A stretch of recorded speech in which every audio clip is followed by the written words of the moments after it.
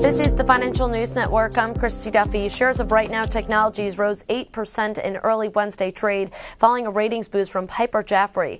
Piper Jaffray lifted the firm from neutral to overweight with a price target of $26. RightNow Technologies had sales growth of 0.33% during the last fiscal year. The company has reported $175.7 million in sales over the past 12 months and is expected to report $214.7 million in sales in the next fiscal year.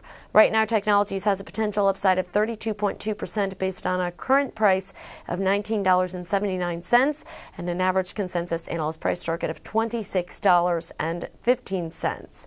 For further updates, stay tuned. You're watching the Financial News Network. I'm Christy Duffy.